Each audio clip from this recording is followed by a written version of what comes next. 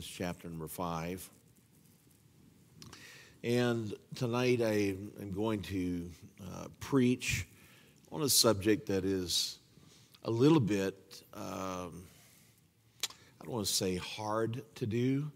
It is a little bit, I'm self-conscious a little bit about it, like any pastor would be, because it is part of God's Word. It is part of the whole counsel of God, but if people aren't gracious with their spirit, it can seem a little self-serving. And you'll see what I'm talking about when I get into it here in a moment. But I want you to follow along. I'll just read 2 verses from this passage of Scripture. And beginning in verse number 12, the Bible says, "We beseech you, brethren, to know them which labor among you and are over you in the Lord, and admonish you, and to esteem them very highly in love for their works' sake, and be at peace among yourselves." Father, I pray that you would bless the reading of your word, speak to our hearts, challenge us from your word, that we might be found faithful, we might walk worthily before you in love.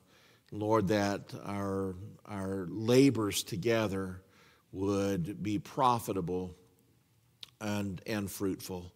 We give you the praise and the glory for what you will do. In Jesus' name I pray. Amen. You can tell from the reading of the text what I'm talking about, because it is a passage of Scripture that talks about those that labor among you and are over you in the Lord. There are companion passages of Scripture to this. And just look at those real quickly here. Just turn back. Don't lose your place there in 1 Thessalonians. But look back into Hebrews chapter 13. Hebrews chapter 13. And there's a couple of verses in that chapter that are companion verses.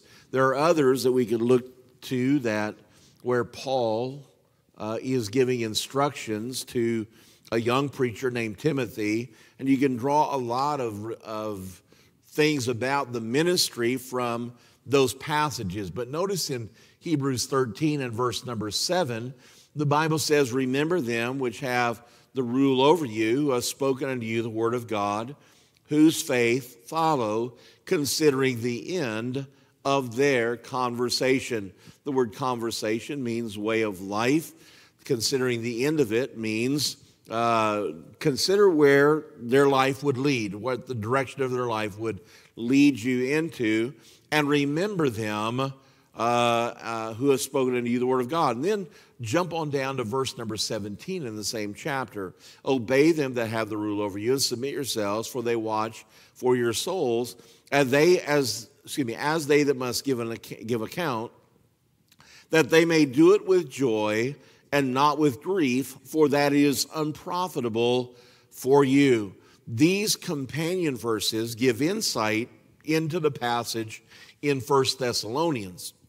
Because notice that what they're doing in taking the oversight, as the Bible calls it in another place, as taking the oversight, that they are doing so watching for the souls of people.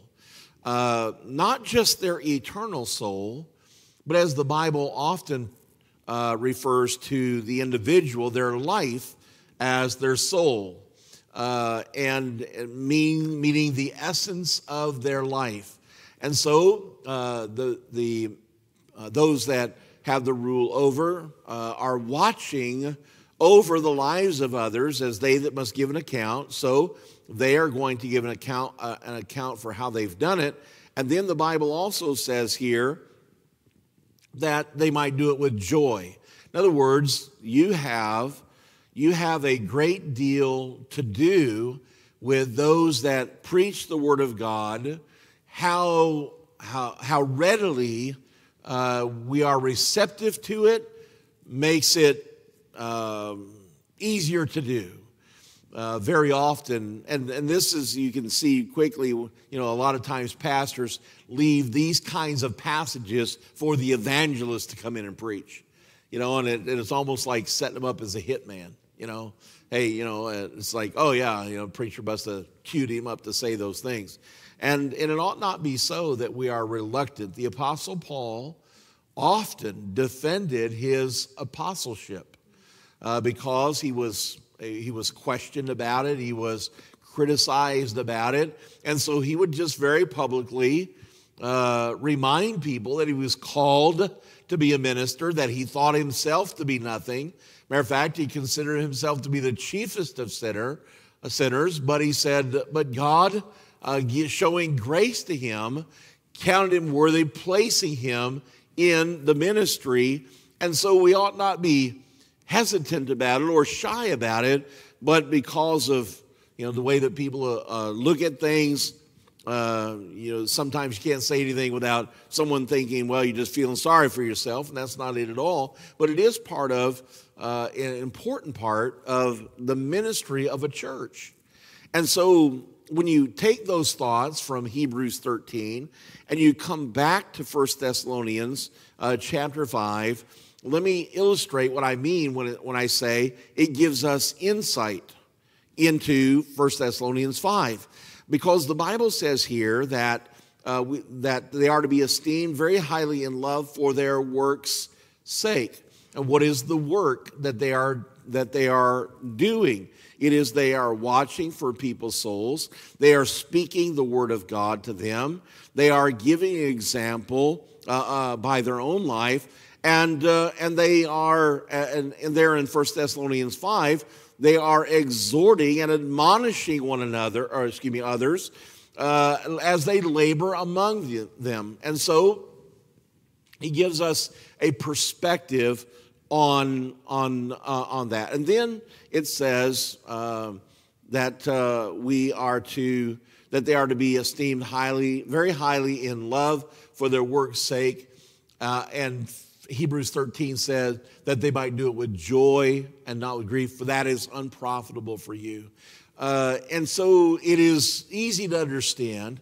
And really, there are many principles out there. Some of the things I'll talk about tonight that are applicable to any human relationship where there is the establishment of roles and or authority, like in a home. It's people think, you like that role of authority because that makes you the boss. Well, listen, being the boss is not always the fun thing to be, because it means that you're responsible to make sure that things are as they should be, and you're going to give an account for it. Not only that, but you have a lot to say about whether that is a contentious relationship or a convenient relationship, a comfortable relationship. And so like in the home, if there's rebellion in the home, it makes it a lot of conflict in the home. And so if you hear the word of God and you obey the word of God, you hear that admonition, you make it so that it is done with joy and not with grief. In other words, that it's not it doesn't feel like a battle to stand up and preach God's word. It is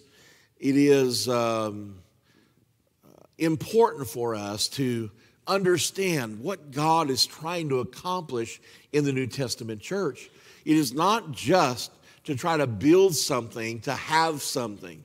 It is to try to equip people that are sent out with the gospel message to a lost world that needs to be redeemed, and that we can give them the God's word that will explain to them how they can have their sins forgiven.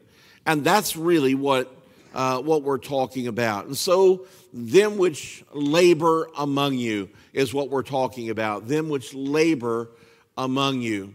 Now, the minister, the pastor is described here as someone who has a responsibility of labor. In other words, to work. It is an engagement that the pastor or those in ministry take on themselves to labor among people. That labor is a lot, and primarily so in God's Word. That the pastor labors in the Word of God to find things that are going to be helpful for people, because people have questions and they're sometimes seeking answers. They have hurts that they need help with and some comfort for those hurts. There are times where in every family that there is hardship, there is death, there are times where we face the greatest enemy that man has, the enemy of death, and the greatest physical enemy, I should say, that we face, and that is death. And it is the pastor's responsibility. He comes alongside. It's not only the pastor's, but it falls much and in large part to the pastor. For those reasons, I've gone to all of the, and I probably need to redo it. I'm finding out that a lot of the funeral homes in town are changing hands, or the children are now growing up, they're in charge, and et cetera. And I need to go make the rounds again. I've outlived some of them or something, or they're smart. They retired maybe, but and so I need to go back and rehearse this. But I've made them aware that, listen, if anybody comes in, they don't have a pastor, they don't have a church, they don't have spiritual guidance, feel free to call on me. And I don't accept things for doing that. I just want to be a blessing to people. I was shocked a few years back when I found out that how churches charge people for stuff like that. I was down at the subway down here, actually, on the highway, and a guy came in, and he had visited one or two services years before that, and never come back. And he walked into the subway, and he's like, "Oh man, Pastor Wagenschutz," and I vaguely remembered him, but didn't know his name. And he says, "Oh man, it's so great that I ran into you." He said, would you, my dad is not in good shape. He says, he's going to be dying soon. Would you be willing to do the funeral? And I said, well, yeah, I'd be more than happy to do it. But I said, just give me all the particulars. But I said, I don't know if he's a believer or not. And he said, oh, no, he's not a believer. And I said, well, why don't you let me, can I go see him before he dies and try to help him get ready for eternity? But he told me the story about when his mother passed away, and she had been a Sunday school teacher at another denomination of another kind of church for over 40 years. And when she passed away, contacted the pastor for the funeral, and they sent out a list that said, here's the list of costs for us to have the funeral. And there's a list for, there's a building fee to use the facility, a facilities fee. Then there was a fee for food, so much per head that you're anticipating. Then there was a fee for cleaning, and there was a fee for the musicians, and there was a fee for this, and a fee for that. And all of the fees, among all the fees, it said in this fee includes one visit from the pastor. And if you want a second visit, it's an additional charge. And I thought, man, I've been doing this wrong all these years. And I could have been set, but I was shocked. They didn't teach us that in Bible college, how to make money off people's grief. But it is a sad thing. And I did do the man's funeral. But how, pastors, when somebody surrenders to serve the Lord in the role of a pastor, he takes on labor, spiritual labor, labor in the Word of God, labor in prayer, labor in coming alongside and trying to be comfort and help and strength. And so they labor among you, and it is important to recognize that labor. I've often said, trying to help other churches as they're looking for pastors and et cetera, and I've made the comment to several churches that it seems like the ministry is the only place where where longevity and experience are not necessarily recognized. And there was a church that was trying to help, and they were saying, oh, we're thinking of rolling back, the pastor's pay, the new pastor we get, and starting them at a starting pay and whatever. And I said, well, if he's been in the ministry for any length of time and he's got experience, I said, don't you take that into account? And he's, well, like, what do you mean? I said, and this man happened to be a licensed contractor in one of the building trades. And he was, I believe, an electrician. And he had 20-some years experience in the electrical trade. And I said, if there was another company other than the one you work for, and they wanted to hire you, and you were looking for a job, and they said, yeah, we want to hire you, but you come in at a beginner's pay. I said, would you take that job? He said, well, no, because I've got 20 years experience. I said, exactly. And the Bible talks about not having a novice, not somebody that is too inexperienced or youthful or immature, really, is what it's referring to, an immaturity. And not to have them because, you might save money, but it's going to cost you in the things you're not getting. And so to esteem them highly means to place a value on their labor, those that are over you in the Lord. And so notice lastly, what they do is the Bible says here, they admonish you. They admonish you. That word admonish, if you research it, it has to do with warning. Giving us a warning, reminding us of the dangers, reminding us of the pitfalls, reminding us of how Satan works. And very often, those warnings are not necessarily heeded. As a matter of fact, it's amazing how often, and this is just for your information, how often the pastor gets blamed when he's right. It's like, raise your kids right and do this and be aware of this with your children and to try to keep them from being, led out into the world. And then when that happens, somehow they get mad at the pastor, and he was the one saying, hey, be careful. And we need to be reminded sometimes that they're watching for your souls. They're trying to help your families. They're trying to help you to walk with God. The truth is, we could go around this room and say, look, everybody gets to say one thing they're thankful for. We'd all have something. But if we started again the second round and said, okay, everybody give us, one problem you have or one burden you're carrying, we'd all have one of those too. And so it's like, life comes with sufficient amount of both blessings and bruises. And it is the pastor that is called upon to be aware of what's going on and warn and equip and labor among the church. And so the Bible is encouraging us here to esteem them. In other words, place a value on them. So let's get into, I've talked about the pastor's role and some of the things that we need to be mindful of. And so what is our response to that?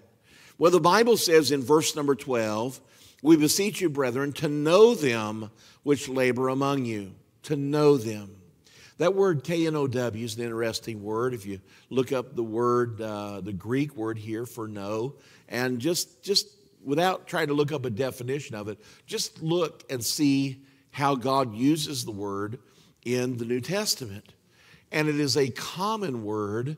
It's used almost, that Greek word appears almost 700 times in the New Testament. almost 700. And almost equally divided, over 300 times each, you'll find the word translated know. And the other times, it is translated some form of the word to see. To see, to be, and it means it's referring to being aware. To see them, to be aware of them and of what's going on with them, to be concerned for them, basically, to know them. It means more than just to have some knowledge, etc., but it means that to have them in your view.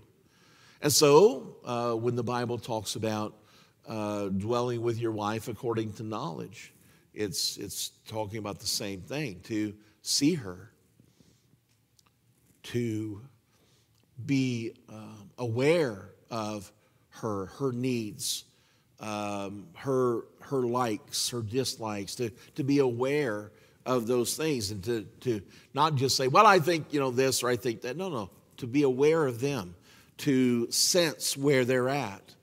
Not to say where they ought to be necessarily, but to sense where they are. And so they are to be known. Secondly, they are, in verse number 13, to be esteemed. That means to place a value on. To place a value on. It is important for us to value the things that God values. Would you agree with that? What God says is important, we need to view it and treat it as important. For instance, you might not think prayer is that big a thing in your life. That may be because you're not going through deep problems right now.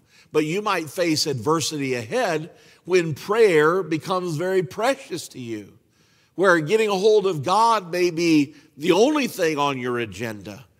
And we need to be mindful of the fact that what God says is important ought to be important to us. Then it says, esteem them very highly in love. They are to be loved. You say, well, what's so special about that? Well, God loved us. We love him because he first loved us. And God then tells us then that we are to love the brethren. That loving one another is the second greatest commandment. It's tied to the first, that we would love one another. It's the earmark of Christ's followers, that they love one another. Why? By the way, just like, you know what we say all the time, that where the Bible says, behold, I'll give you a sign, behold, a virgin shall conceive and bear a son. And we say, well, yeah, that's a sign because it's not the norm. It doesn't happen every day. If it's just a young maiden, that's no sign at all because that is commonplace. When God says, here's a sign that you belong to the Lord, here's the earmark that you love one another. You know what he's saying? He's saying that's not that common for man to love others as they should. It is common for us to love ourselves, for no man ever yet hated his own flesh. And so to truly love one another is something unique. It is something rare that we love one another. And the pastor is no different. By the way, remember back in Hebrews, I said as these tie together. You want the pastor watching over you with joy.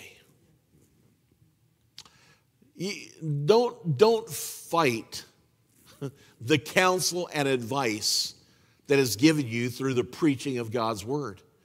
It's meant to be helpful. It's meant to be protective. It's meant to be a warning. It is meant to be instructive. And so it is good for us. It's good. I think it's good for the choir to hear what a blessing they are. And so I try to do that. I think it's good for those that we care about to be reminded that we love them and not just say, well, it's like the couple in for couples therapy. And she tells the pastor, well, he never tells me that he loves me. And the pastor says to the man, well, what about that? And the man says, well, when we got married 20-some years ago, I told her then, if anything changes, I'll let her know. Well, okay, that's just a special kind of stupid. And, and so it's good to hear. It's good to be reminded and esteem them highly in love for their work's sake. It is something for us to realize that ministry, for many times, ministry is something we kind of do on the side or whatever. But for those that are laboring among you, that taking the oversight, that ministry is their labor. It is their work. And just like we all like to feel like our labor matters, right? We like to feel like our work is, that we do a good job, and that we are appreciated for it. We need to understand that is the ministry, that is the labor of the pastor, that is the labor of those in ministry, that they labor among. The hard thing about pastoring, I remember when I was young in the ministry and God had called me to preach, and I was in Bible college, and everybody wants to know, what are you going to do? What are you going to do? And it's like you almost have to. You feel like you're expected to know what street you're going to go start a church on in 5 years or something like that or whatever. And I found that you don't have to know all those details. But I was praying about, I knew God wanted me to preach.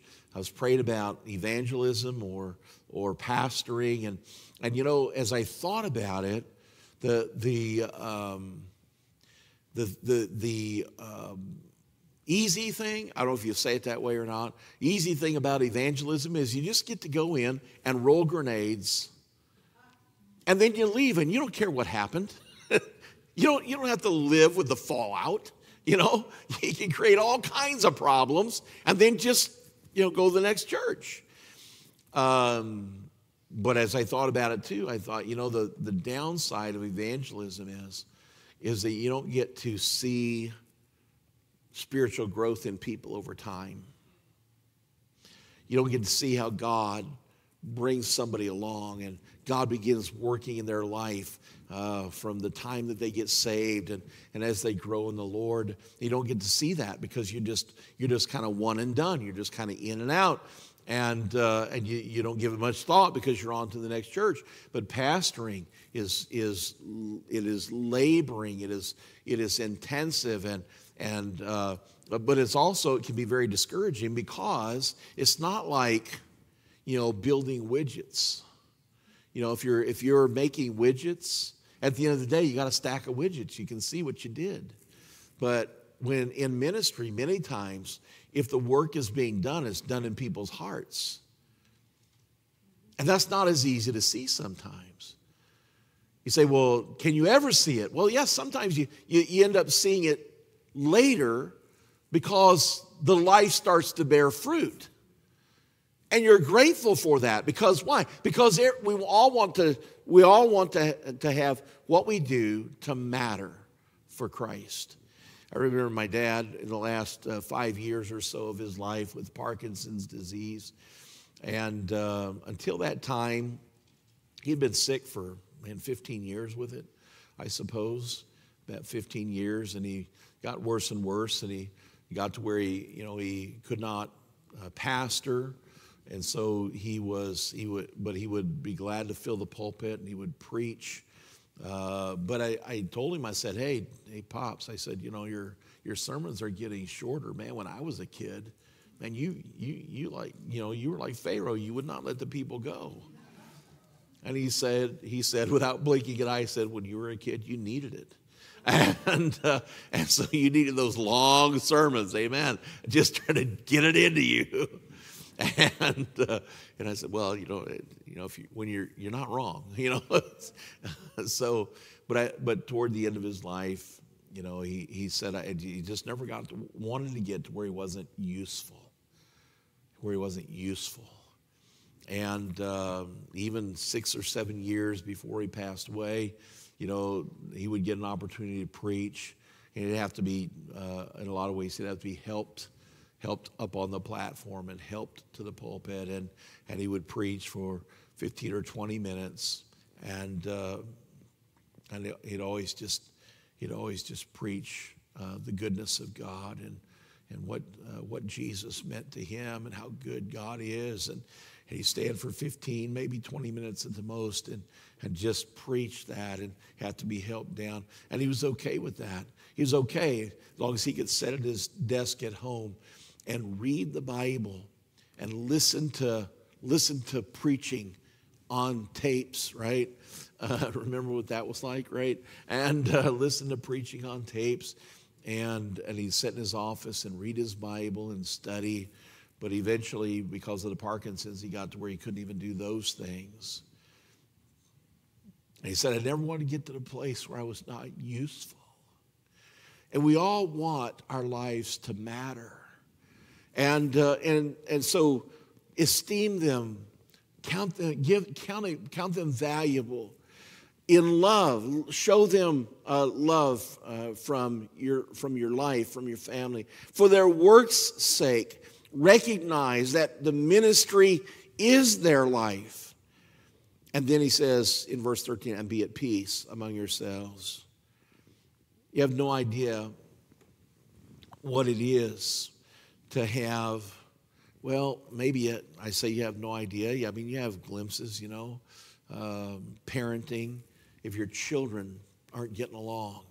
And I don't mean, fighting over the last hot dog or arguing about shoes and things like that. I mean, if they just don't like each other. I mean, they're just hateful to each other. It's disturbing. Breaks your heart. And the same thing is true in ministry. That when people are at peace with one another, when they're not having conflict with one another, it helps the pastor to be able to do what he does with joy and not grief. And why does that matter to you? Because if he has to do it with grief and through conflict, it is unprofitable for you. Unprofitable for you. And so what do we need to do? Okay, so we show love, we show we value them, we understand this is their labor, and they're laboring on our behalf. And how can we do that? How can we do that? Well, back in our text, the Bible says, know them which labor among you. See them, be aware of them, conscious of who they are and their needs, etc. Show them the respect. They are over you in the Lord and admonish you. Show them respect for the purpose that they have, that they are there for. And so how can we do that? To esteem them highly for their work's sake and be at peace among yourselves. I would say to take their ministry seriously. To take it seriously, that it matters. And if preaching doesn't matter, then let's stop doing it. If we're not going to take heed, then why have it? Let's just have a social club and get together for dinners and things like that. But if it's going to matter, then let's take it seriously. Take God's house seriously. And in many ways and in many cases, it happens. And so I don't feel like it's be one thing if none of this stuff was happening. And I got to say, come, do this stuff like I'm chewing you out for something. I don't feel like that at all. It's just an admonition to say, let's take it. It's like, okay, if the wife, if we're going to say, okay, every day, she's the one that puts supper on the table, and you may or may not show up. Well, you're not esteeming her labor very highly. You may or may not come. Or it's like, after service today, I knew that my wife had fixed a nice lunch for me, but I had a couple of errands to run afterwards, and I was getting some hungry. Amen. After preaching this morning, preaching is tiring. Those of you men that fill the pulpit, preaching is tiring. It's spiritual labor, and so I was some hungry, and I was so tempted to run through a drive-through somewhere. But I knew that, man, if I go home and my wife fixed me a nice meal, and I come in and I say, man, I'm not all that hungry, I might not be able to preach tonight. I just through the swollen lips and stuff like that, taking my beating, and so I fought the urge. I mean, I've got points at McDonald's. I could have got a free cheeseburger, and I said, nope, not getting a free cheeseburger. I'm not going to do it. And I saw every, when you're hungry, there's every fast food sign on the road, right? And so Arby's, man, they're running a deal, something for $4 or whatever. And I'm like, I'm just right here. I can just run through there. Taco John's is just down the road, and I could drive down that road, and I could hit Hardee's, Burger King, and McDonald's all along the way. And walk in, and she'd say, hey, lunch is ready. Thanks, but no thanks. Oh, did you go get something to eat?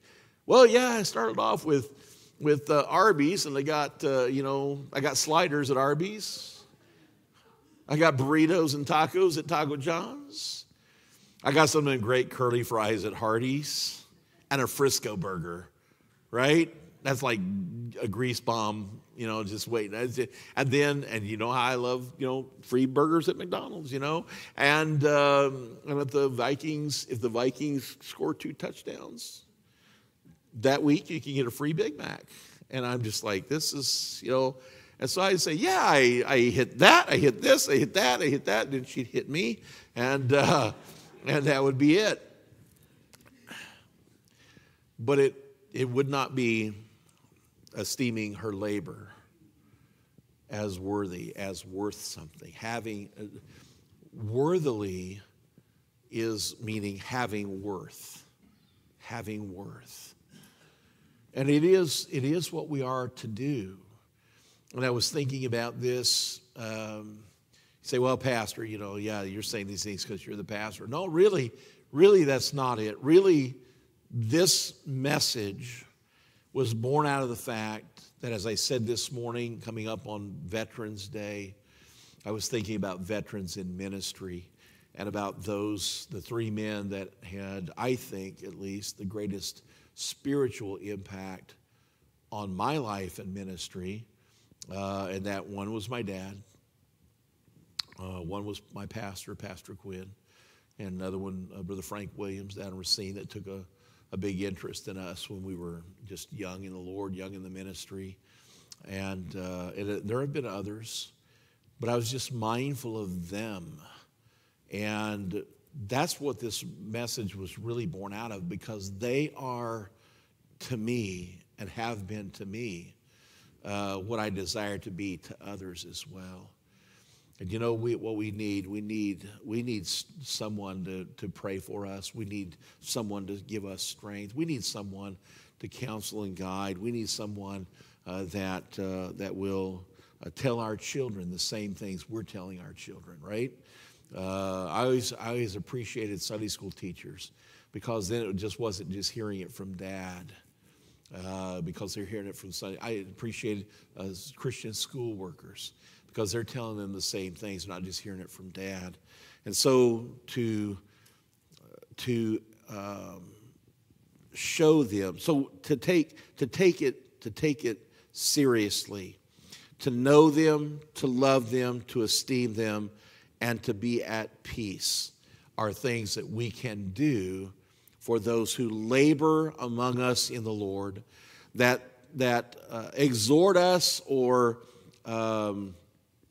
admonish us, as the Bible says in 1 Thessalonians 5:12, and that they might do it, as Hebrews 13 says, that they might do it with joy and not with grief. And it is so that this is God's plan. It's what God desires to have happen. And isn't it always much better when we're following God's plan? You know, in the home, it's God's plan for the parents to bring up their children in the nurture and admonition of the Lord. It is God's desire for the children to be obedient to their parents, amen, and that it's all based in love and obedience. And that's when it works best, is when it works God's way. When it works God's way. Father, I pray that you would help us to rejoice in your wisdom, to realize what we would need to establish the New Testament church, and as the book of Ephesians says, to put in that church those people that are necessarily gifted for the edifying of the body, for the work of the ministry, until we all come in the unity of the faith. God, I pray that we would gladly follow your plan, that we might rejoice because we do it in peace, because we do it in love. We are way more effective in carrying out your purpose, which is that we are sent out into a lost world with the message of the good news of the cross of Christ. And Father, I pray that we would be more fruitful, that we might have fruit, much fruit, more fruit, and fruit that abounds. We give you the praise and the glory for what you will do in Jesus' precious name. Amen. With our heads bowed.